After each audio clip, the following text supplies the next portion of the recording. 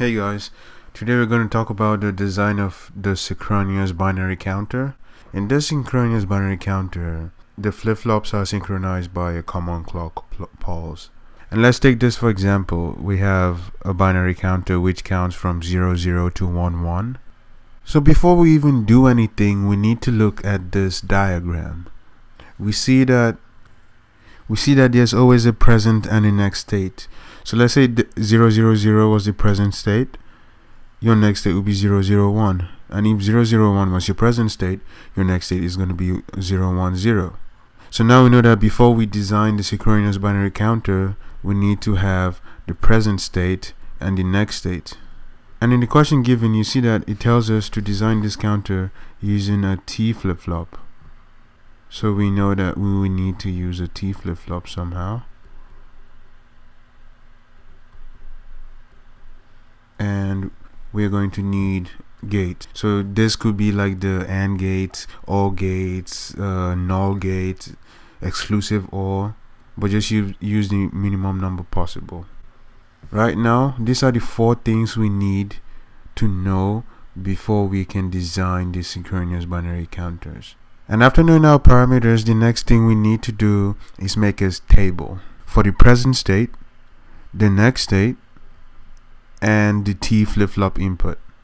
This diagram is similar to the diagram given to us in the example, and to make things easier for us, let's call the first bit A, second bit B, and third bit C. So let's say this was the present state, 000, and I told you 001 will become your next state, right? There should also be a way we can name the next state. So if the present state, the first bit was A, second bit B, third bit C. To prevent confusion, it's easy to just call the first bit of your next state A plus, second bit of your next state B plus, and third bit of your next state C plus. And that's what we did here. So we see that your present state, this is A, B, C. Your next state is A plus, B plus, C plus. And you find out right here that every number is a 3-bit number. So if your input was 3-bit, then your output should be also 3-bit. And you notice that every number down here is a 3-bit binary number. And for flip-flops, it is 1 flip-flop to a bit. So if we have 3-bit numbers, we're going to have 3 different flip-flops. And if you notice in this diagram, all the numbers are 3-bit binary numbers. And for flip-flop, each bit gives up 1 flip-flop. And that's why we have our TA, TB, and TC. Let's try filling in the table. You can start with any number, but I mean like it's logical for like most of us to start from 0. So let's start with 000. So let's say our present state is 000, which is this. Therefore your next state is going to be 001. And let's say our present state now is 001. Your next state is going to be 010. And now let's say our present state is 010. Your next state is going to be 011. And then let's say your present state is 011. Your next state is going to be 100. Let's say your present state is 100 now. Then your next state is going to be 101. Present state 101. Next state 110. Present state 110. Next state 111. Present state 111. Next state 000. And you see we are back to 000. So that's why we stop. And before we fill in the T flip-flop, there are some things we need to know. Let's start by drawing a table for the T flip-flop. So anytime you see like Q and Q plus, A plus, C plus, F plus, you should just know that that's the present state and the next state. So now we can say Q is the present state. I'm going to say PS, and Q plus is the next state. So those are the notations we use when it comes to like binary counters. And T just signifies the T flip-flop. So I'll just put flip-flop as a subscript.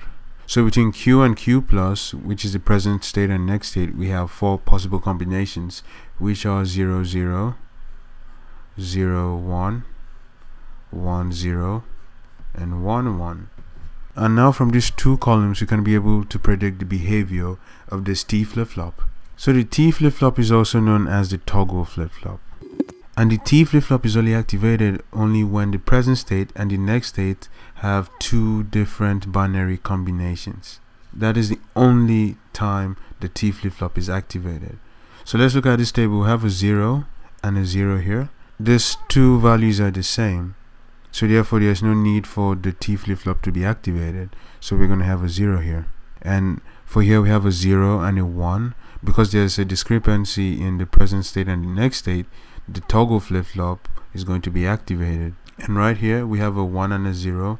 Because the present state is different from the next state, the toggle flip-flop is activated. The toggle flip-flop is 1. And right here we see that the present state and the next state is 1 1. And because like there is no discrepancy, or the values are not different, the toggle flip-flop is going to be 0. This is the easiest way to get this. Just trust me on that. And now that I have this information, we're going to fill up the T flip-flop input. I copied the table down here so I can erase this. So now we're going to start by filling the toggle flip-flop input for the A value. And all you just need to do is compare it with this table. So here you see your A is 0 and your A plus is 0. Here your Q is 0, your Q plus is 0, and your T is 0. So therefore your TA will be 0.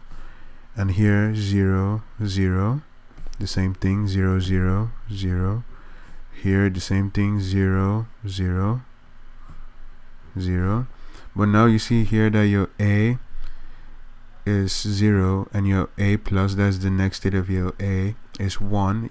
You come back and look at this table, you see that your Q is 0, your Q plus is 1, and then you have a T of 1. So therefore your TA is going to be 1.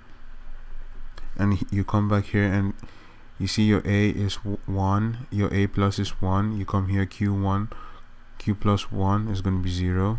Here it's 1 and 1 again, that's going to be 0. Here is 1 and 1 again, that's going to be 0. And here you see it's 1 and 0. And you come here, you see 1 0, it gives you 1. And then you're going to switch to the T flip-flop input of B. You start with 0 0 0 0. When you look at this table, it's going to give you 0 0 1. Look at the table, it gives you 1 1 1. Look at the table, 1 1, it gives you 0 1 0. Look at the table, 1 0, it gives you 1 0 0 0 0, it gives you 0 0 1 0 1, gives you 1 1 1 1 1, gives you 0, and 1 0 1 0, gives you 1. And then we're going to go to the T flip-flop input for C. 0 1. So you come to this table given to you. 0 1 is 1. 1 0 1 0 is 1. 0 1, we just said 0 1 was 1. 1 0, we just said 1 0 was 1. 0 1 1 1 0 1 0 1 1 1 0 1. And that is how we fill the T flip-flop input. So the next thing we need to do is continue with the question. They say design a binary counter. So all you just did here was fill in a table. So now you're going to use this information and transform it to the design of a binary counter. Now that we have filled the table, we want to know the equation of TA, TB, and TC. And there are two ways of doing that. It's either we use K-map or we use the normal min-term expression. I'm going to use the min-term expression, and you can use K-map. It's up to you. So remember, when finding your min-term expressions, you look at just the ones. So the input equation for TA is going to be A prime, because A equals 0,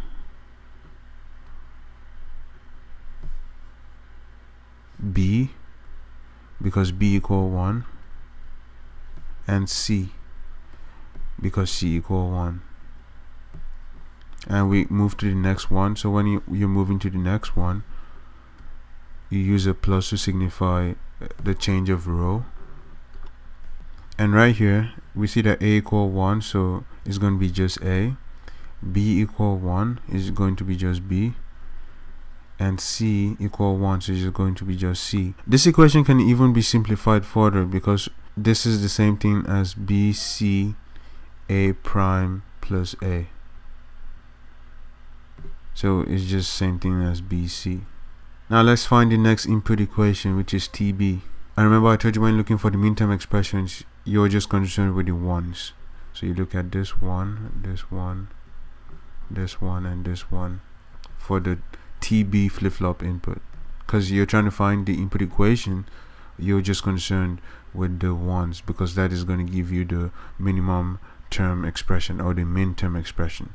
So for this one, you see we have A equals 0, which is the same thing as A prime, B equals 0, which is the same thing as B prime, and C equals 1, which is the same thing as C, plus, the plus signifies a change to the next row, A equals 0, which is the same thing as A prime, B equals 1, which is the same thing as B, and C equals 1, which is the same thing as C. So right now I'm sure you know that if A equals 0 is the same thing as A prime, and if A equals 1 is the same thing as just A. Alright, let's go back to finding TB. Now we switch over to the next row, plus A equals 1, that is A, B equals 0, that is B prime, and C equals 1, that is C, plus, we switch over to the next row, A equals 1, that is A, B equals 1, that is B, and C equals 1, that is C. And because of this, and this, you find out that it can even be further simplified, and this can also be equal to BC plus B prime C. BC plus B prime C can also be further simplified. Because of these two primes, we find out that it can be further simplified to just C. And last but not least, let's find the T flip-flop input equation for C. And you notice in this column, everything has a 1. And if you remember in your K-maps, let's say this is A, B, C, 0, 0, 0, 1, 1, 1, 1, 0, 0, 1. Everything was 1. And now we group them together, and you find out that this is a group of 8. And because of that, everything is going to cancel out, and you find out that your equation is just going to be simplified as 1. So that's the same thing that's happening here. We have A, we have B, we have C, and everything is a 1. And when you group them together, it's going to give you a 1. In every K-map, it's a rule. If every cell is filled with 1s, that equation, no matter how big it is, can be minimized to 1. Your TC is just going to be 1. Right now, we find out our TA is equal to BC, our TB is equal to C, and our TC is equal to 1. And with this information, we can design our binary counter. So we have 3 flip-flops, which are TA, TB, and TC. And they have clocks. Every flip-flop has a clock. And of course, they have A, an output of A, and A prime. And for toggle B, it has an output of B and B prime, and for toggle C or T flip-flop C, it has an output of C and C prime. So due to the fact that this is a synchronous binary counter, each of these toggles are connected to the same clock, short for CLK. So we say TA is BC, so that is same thing as B AND gate C. So it has to be something like this. This is an AND gate BC. So our TA is going to have an AND gate which is connected to B and C, and TB from this equation has an input of C, while TC has an input of just 1. You can design your binary counter like this, or you can actually put in the wires. So you connect your B like this and your C like that, and just make things look scruffy. Your C connects to here and you have a 1 here. Oh, this wire makes it look really scruffy. It's better you show your diagram like this. This diagram is your final answer because it shows how to design a synchronous binary counter using T flip-flops. And that's it, guys. If you have any questions, comments, or you want me to do a video in a topic you do not understand, please leave a comment in the comment section below. Have a nice day, and as usual, this is a smiley face for you guys. Peace.